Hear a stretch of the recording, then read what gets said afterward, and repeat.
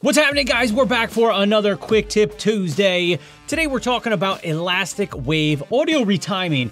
Now, I don't even know if I've seen a video on this before, but this is pretty cool. It allows you to take an audio clip, any audio clip, could be music, which is what we're gonna use, could be a sound effect, could be whatever you want, an audio clip, and you can stretch out that waveform to adjust that audio clip so that you can retime it exactly how you want. So it's pretty cool. I think it's neat. Let's jump in Resolve and check this out. Now, as always, I'm going to grab my headphones so I can hear what's going on in Resolve. But what we're going to do is take a look at a song. I'm going to use a clip of music here, and I'm going to show you how you can retime it using the elastic tool. So I'm in DaVinci Resolve here. I have a song in my timeline, and we want to jump over into the Fairlight tab. So come on down over here, click on the musical notes, jump over into Fairlight. So now that we're in the Fairlight tab here, you might need to adjust your view a little bit so you can see your audio clip good. And like I said, we're using a music clip for this. You can do it with, Foley effects or sound effects or whatever you might need. You're going to be able to retime it using this tool. I have my clip right here. I'm going to select my clip.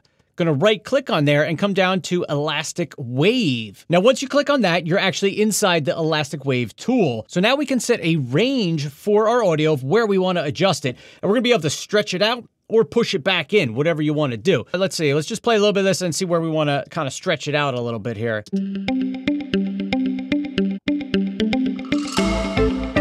So let's say I want this little part right here to be slower for some reason. You know, maybe you need to line up sound effects too. That could be one reason why you might want to use this tip. But basically, I'm going to put my playhead where I want to start changing the audio here. And I'm going to hold Command or Control on a PC and just click my mouse. And then it's going to put a line there. So if I move my playhead out of the way, you can see there's a little line right there. Now, where do I want my elastic waveforms to stop? So I'm just going to come past this little section here, and I'm going to Command or Control click again. So now if I move my playhead out of the way, you see we've got two different lines here. Now, if I grab the line, or if I hover over the line first, you're going to see two little arrows point in each direction. So if I click and hold on there, I can drag it and stretch out that waveform. Likewise, if I go the other way, I can squish it down. So let's hear how it sounds now that I squished it down. So you can hear it sped it up, right? And let's say I want to slow it down. I'm going to grab that line. And you can see it'll move everything after that line that we set. It just moves it down. And it only affects everything that's in between those two lines. So now let's say I want to slow it down a little, pull that out. Now let's hear how that sounds. Now, you might notice it might sound a little weird. I think it just depends on what you're working with. Obviously, with music, maybe it's not the best way to do it, but if you have some sound effects, some whooshes or things like that, it works pretty good with that. I've tried that out, and it sounds pretty good. Now, another cool thing that you can do is add in extra lines or points here that will hold everything in place for you. Because if you don't want to move, too much of your clip here, you're just trying to retime a little section, you can add in extra lines here, or extra breaks to limit where that elastic wave happens. So to do that, you just move your playhead where you want, Command or Control click, and I'm going to put one on the other side too, Command or Control click. And now if I move my middle two bars, like we were doing originally, you can see it doesn't move the rest of the waveforms on the right or the left, right? It's only going to affect the waveforms that are in between two of these lines that I made here. So you can adjust it however you want. Now, if you did want to stretch out that other one all the way on the right here, you can grab it and pull it out. And let's just see how that sounds.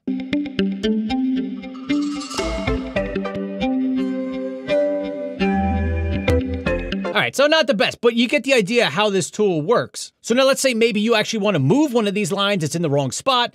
All you have to do is come and hover over it, you'll get those two arrows again, then hold your Command or Control key, Control on a PC, Command on a Mac, click on the line, and now you can drag it, and you see it's going to slip past the different waveforms there because you're actually moving where that line is set, right? Maybe you wanted to move it, you put it in the wrong spot. You could just slip that line forward a little bit. You can relocate it wherever you want it to be. And then if you just click on the line without any, shift keys or command keys there, you can drag it in and out. And that's going to affect whether the clip gets stretched out or squished together. And basically, it's just changing the speed of the clip. Is it making it faster or slower? You can kind of think about it like that, too. So now let's say maybe you put an extra one in there. You want to get rid of it. How do we get rid of one of these lines if we don't need it? So all you have to do, hover over the line. You want to right-click on the line, and then you've got a few different options down here. You've got Reset Edited Samples, Reset Speed Curve, and right here, Remove Speed Keyframe. So if I want to remove just that line, I'm going to click Remove Speed Keyframe